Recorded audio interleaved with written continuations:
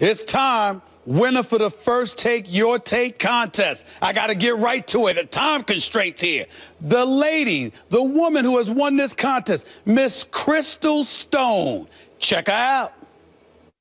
Stephen A., I can't believe you still won't recognize the Cowboys as the team to beat in the NFC when they've won the last 9 games, including against the #1 defense in the NFL. What else do they have to do? They have exceeded everyone's expectations week after week, including Jerry Jones. Ezekiel Elliott is rushing all over everybody, and just when you think you got him figured out, just when you think you're gonna win, shout out Eagles, Steelers, Ravens.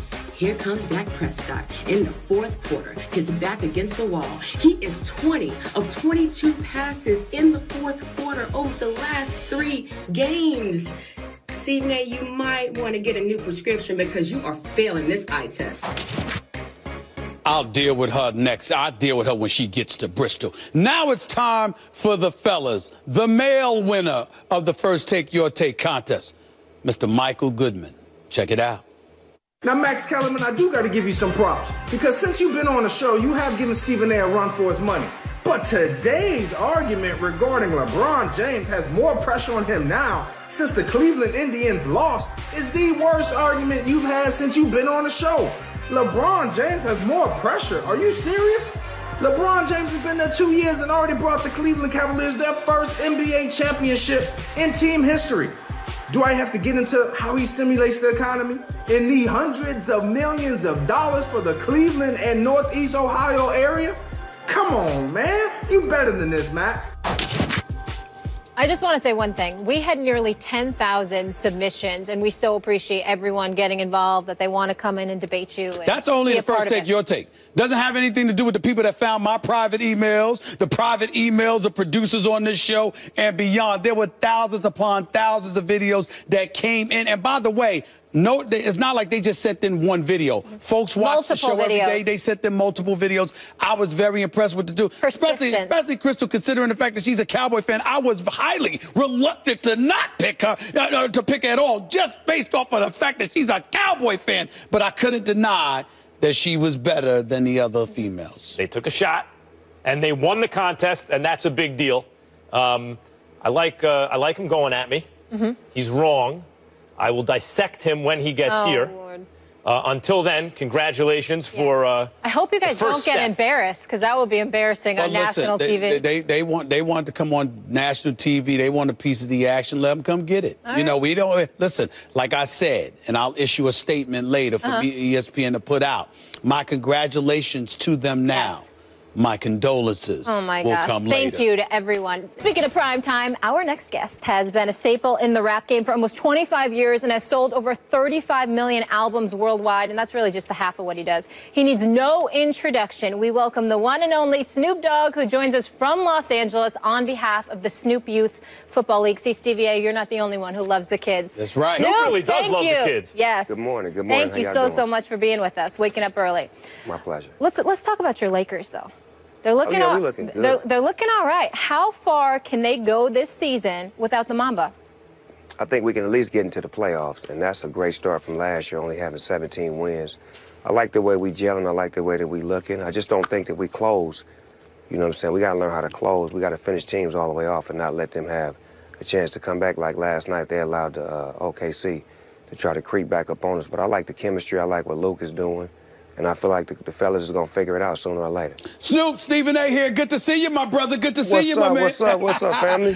Now, let me ask you this question. Is that a little bit of emotion talking right there? I mean, because I know you know your basketball, and I know you know your football, but is that a little bit of emotion considering what the Lakers have put you through over the last few years, and you just sitting there and you feeling good right now? Is that what we're hearing from you right now?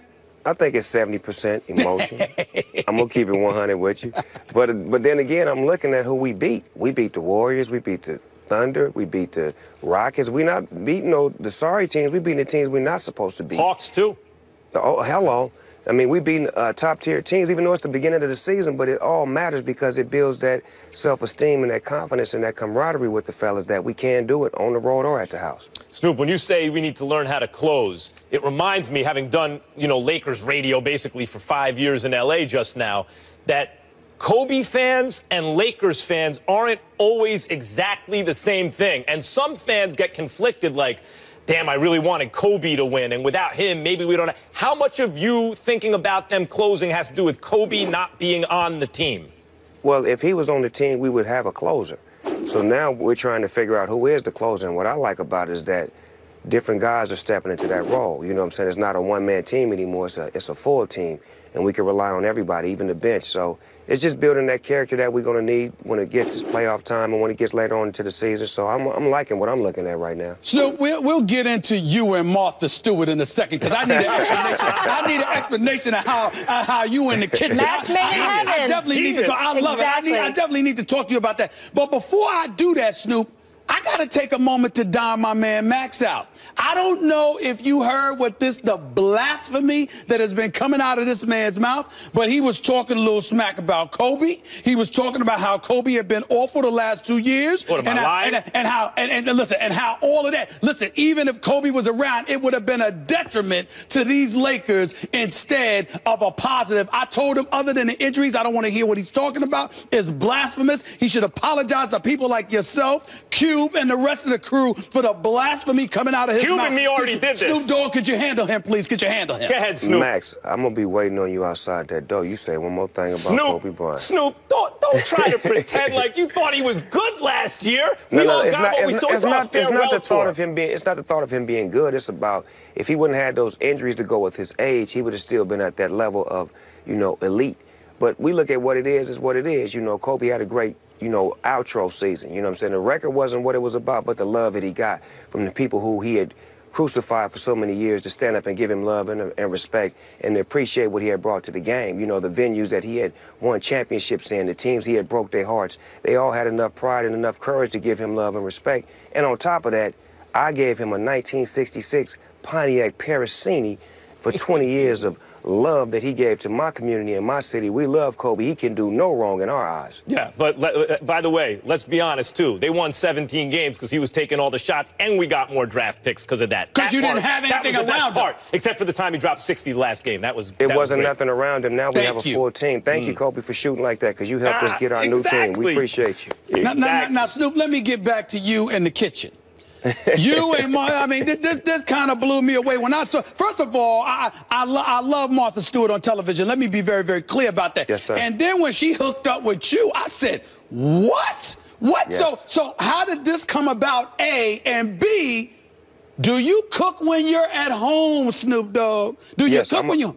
I'm a real chef, Steve. So what it was, we both have a lot in common. I have kids and a wife, and I'm one of the best chefs, in my family or whatnot. So what it was, me and Martha, we had a lot in common, and our peoples decided to put us together. VH1 had a great idea. And, our chemistry is magic when we on screen, and it was just a magic culmination. It was holy macaroni, then it became holy matrimony. Snoop, you're a big NFL guy. You did that NFL show on Yahoo I participated in before the Super Bowl last year. You draw up plays better than a lot of coaches for kids, break down like, here's how you're going to score on 3rd and 3.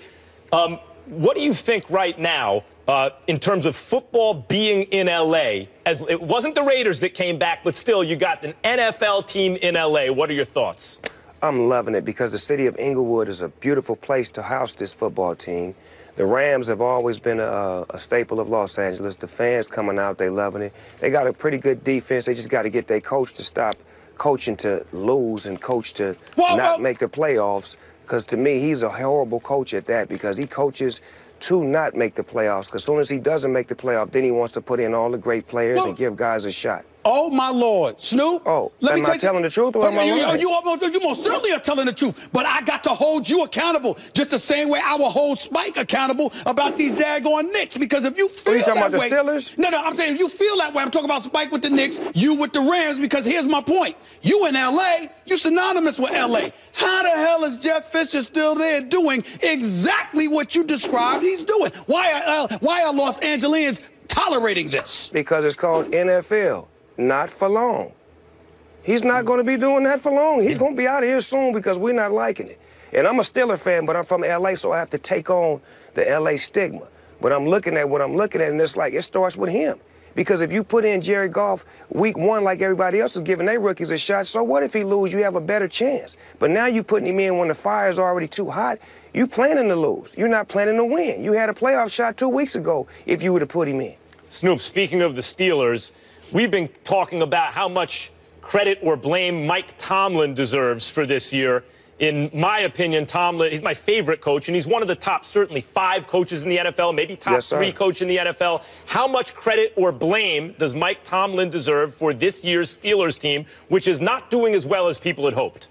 I mean, when you're the head coach, you take all of the blame. That's just what comes with it. When you win it all, you get it all. When you lose it all, you take it all. And I feel like us losing Palomalo, us losing Dick LeBeau, us losing Martavius Bryant, players having issues before the season starts. There's a lot of undiscipline going on, and you have to fault the head man in charge. So if we can get all of that back in order and get the spirit of what we do, it starts from up top. Everything runs downhill from up top. So coach got to get everything back in check. And once he does, then everything going to fall in place. I can appreciate where you're coming from because I said the same thing, even though I got mad love for Mike Tomlin. But it's that damn secondary, Snoop. You and I are both Steelers fans. That secondary drives me crazy. It's been driving me crazy for about 4 years. I think me and you will be better. You playing safety, me playing cornerback, and we'll be all right. We get a whole lot of PIs, but we're going to be all right. There we go. There we go. Snoop, by the way, an ongoing debate on this show is that I say if the standard for testing in the NFL, you know, they're in bed with alcoholic beverage companies. They sell that during the commercial breaks. They're essentially business partners with them. Then they shouldn't be testing for marijuana, which is, after all, now fully legal, including recreationally in many states. If the standard is alcohol, you don't test for weed because all the studies say the same thing. Alcohol is actually worse for you than weed. What is your position on this subject? I'm curious. I can't imagine what it would be. My position is NHL, they don't test for marijuana. Major League Baseball, they don't test for marijuana. And basketball and NFL, they test for marijuana. The sports that are basically dominated by people that look like me and people that do what I do. So it seems like it's racially profiling going on because, like you said, they're in bed with the alcohol companies or whatnot. And it's not that we want you to come to work under the influence, but maybe when you're after work and you need healing and you're taking this medicine to help you with these migraines and these back pains and all of this stuff, that this pills that you're taking is really blowing your stomach up and messing your mind up. So now you're taking something that's prescribed by a doctor. Maybe it's just a rubbing cream. Maybe it's an edible. It doesn't always have to be smoking. It's different ways of being treated through this medical cannabis. So I'm saying that if they're going to, you know, regulate for the right reasons and find out what it is about it that makes it work before you scrutinize it and talk bad about it, because it actually helps a lot of those Hall of Famers that have moved on from the NFL who were on prescribed drugs. Now they're on medical marijuana. They're able to walk, move better. And I know these guys are my friends. Some of them couldn't walk and couldn't do certain things until they got the medical marijuana, and now they're able to be back in position to take care of their grandkids and move around and do things that they want to do. Snoop, I'm going to holler at you. I'm going to give you the last word on this, but I get where you're coming from with that. Basically for medicinal purposes and things of that nature. Ain't no argument here. Yes. But at the same time, I think that people have misconstrued the point that I'm trying to make. So I'm going to make it to my man right here, right now. If you're sitting up there for recreational purposes and you smoking, so we ain't for me to judge or anything like that, if it's not costing you money. But when you know what the rules are, you know what the regulations are, and you know it's going to cost you millions upon millions of dollars, and you still want to go out there and smoke it knowing you're going to get yourself suspended. I ain't going to mention no names, but you know who some of the players are. How do you feel about dudes engaging in that kind of stupidity? Because Snoop Dogg ain't costing himself no money off of that, but these players are.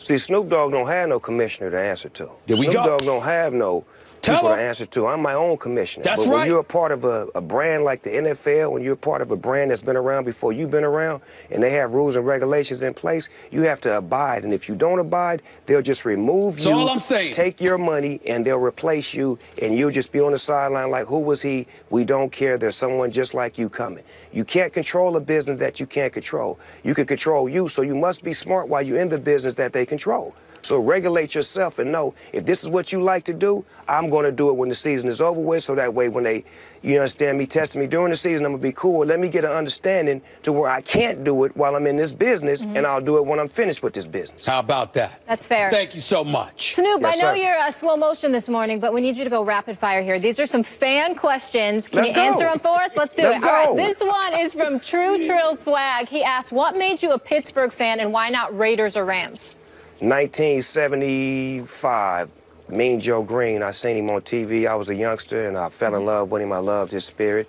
And then I seen the commercial where he threw the little kid his jersey and drunk the Coke. I always wanted to be that little kid, so that's what it was. That'll do it. This one from Mike Wiz 39. When's the collab coming, the album with Le'Veon Bell? Oh, wow. Me and Le'Veon got a song. We got the juice. You understand me? I'm waiting on him to drop it. Hopefully we can get our wins on the plus side before we drop the song, because I would hate to put the song out with us negative. Yeah, not the gin and juice, just the juice. All right. Yes, sir. Damon Brooks asks, is Martha Stewart as cool as she seems? Martha Stewart is cool as ever. She's one of the sweetest ladies you ever want to meet, and she's very knowledgeable in the kitchen, and she's a very great teacher.